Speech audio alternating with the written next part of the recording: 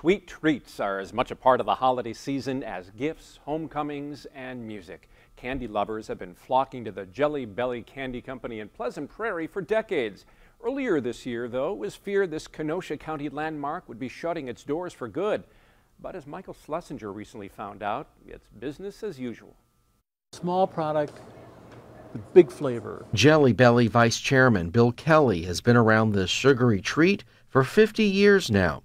It's in his blood and runs in his family.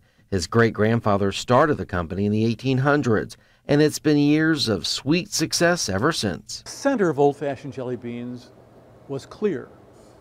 So you only put the flavor on the outside. Once we decided to put the flavor on the inside of the jelly bean and on the outside, we could reduce the size and you'd still get flavor impact with a little product instead of filling your mouth with a lot of chewy gel. I love it. It's super fun and all the fun flavors are delicious. Is there one that you like?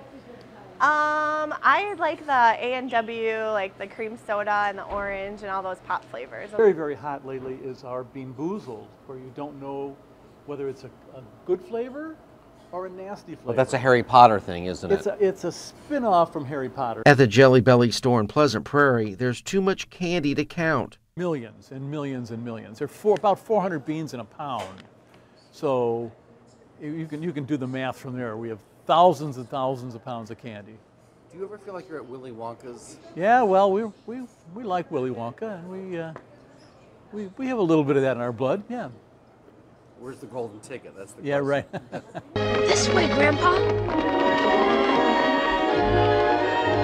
It wasn't too long ago there was fear the business would no longer be in existence, at least in southeastern Wisconsin. We made that announcement.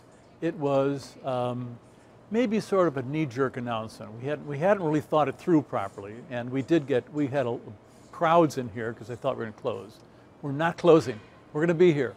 Everything will be here. The shop and the train ride.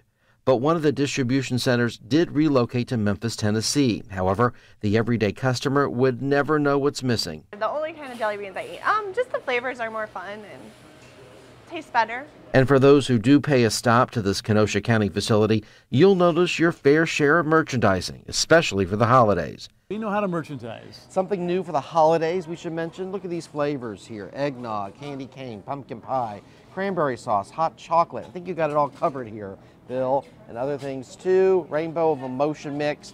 And we cannot forget about Star Wars. So huge, opening December 18th. Darth Vader galore. Right, we have many, many Star Wars properties in tins and boxes, and of course the Bean Machine, Star Wars Bean Machine. And talk about your Disney license. We license all the Disney properties.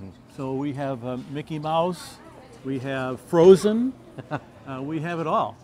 And it's been very, very successful. Of course, the longevity of this product and its consistency both sell themselves. And this is plenty for a lot of sweet tooths. You'll never stop eating. Never, never.